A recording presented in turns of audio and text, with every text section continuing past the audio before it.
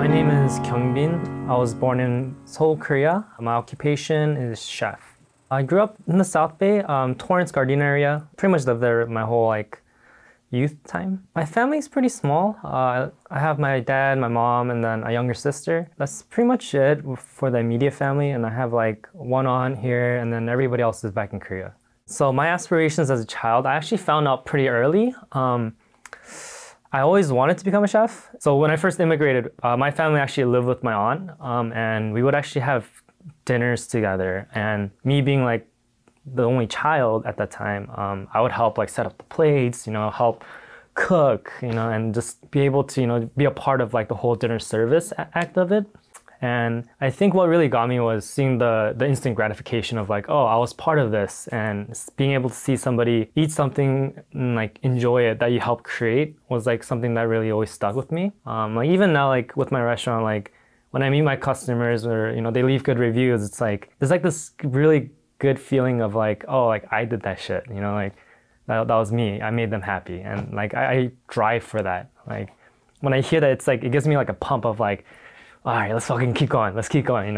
It's fun. Since I was young, because I didn't really plan on going to college or anything like that, and I already knew, I wanted to go into the food and beverage industry. So right out of high school, I got a job as a server, saved up money, and then eventually saved up enough to pay my way into a private culinary school. After that, I worked anywhere from in the OC to all around LA with bigger restaurant groups, small restaurants, anywhere from high-end, fine dining to upscale casual.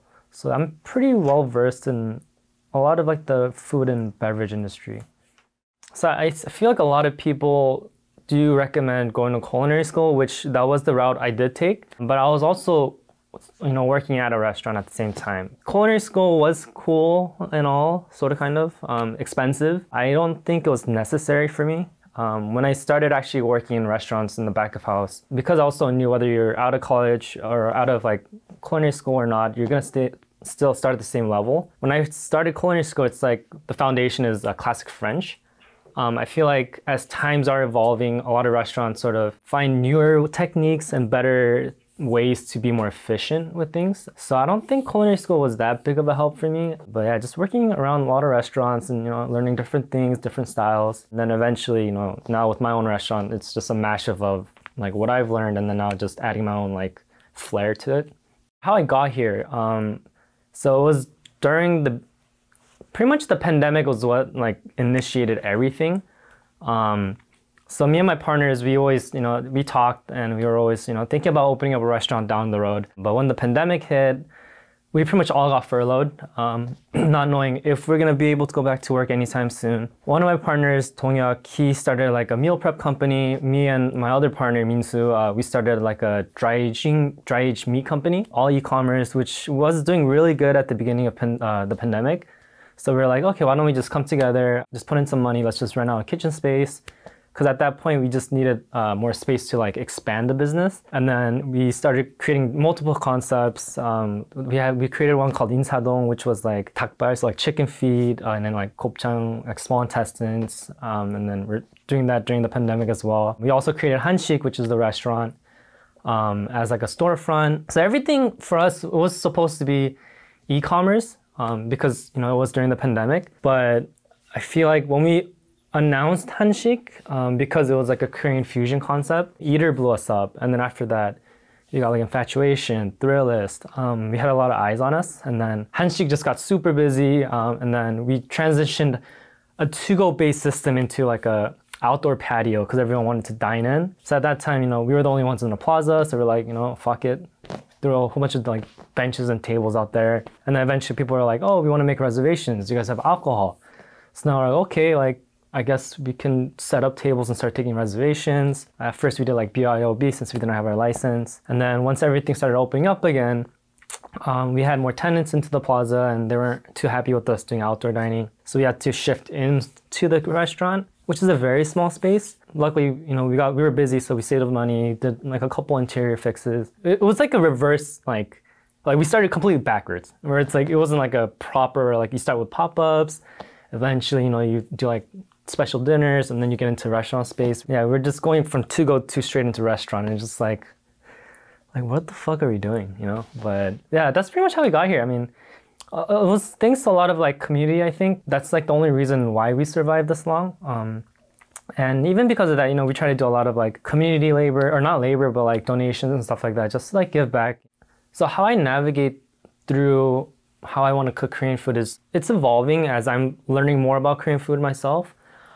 So at the beginning when I first started, because I knew very little about how to properly cook a lot of Korean dishes and things like that. I started off just fusing flavors. So I would take, for instance, like I have a dish called like bulgogi risotto. So what I did was, with like my understanding of food, I broke down components of dishes and looked for different like other ethnical dishes and see what has like similar components and like flavor profiles. And then I would sort of like then go into R&D and start like mashing the two dishes together. Once again, like the bulgogi risotto, if I break down bulgogi, it's pepper, sweet, like dark sweetness, beefy, and then a little peppery as well. And then risotto, it's like creamy, umami. You know, if you use mushrooms, mushroom is technically like a vegetarian meat option. There's usually cheese in it.